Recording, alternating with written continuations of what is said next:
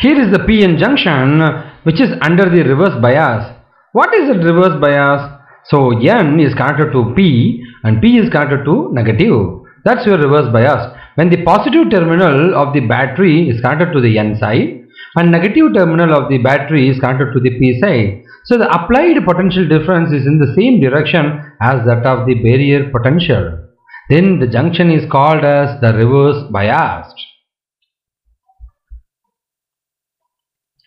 When the PN junction is reverse biased, electrons in the N region and holes in the P region are attracted away from the junction.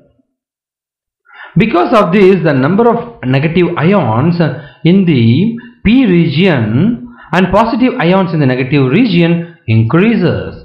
Hence the depletion region becomes wider and the potential barrier is increased.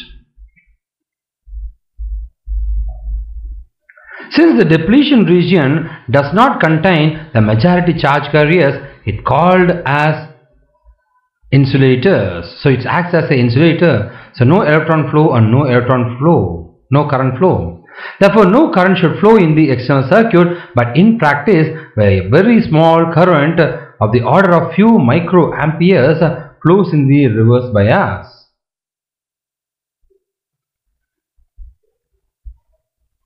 This is due to the minority carriers flowing in the opposite direction. This reverse current is small because the number of minority carriers in both regions are really small. Since the major source of the minority carriers is thermally broken covalent bond, the reverse current mainly depends on the junction temperature.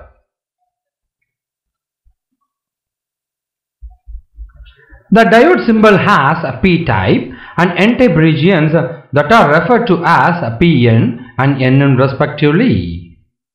Here is the Pn and Nn. The arrow of the diode points the direction of the conventional current.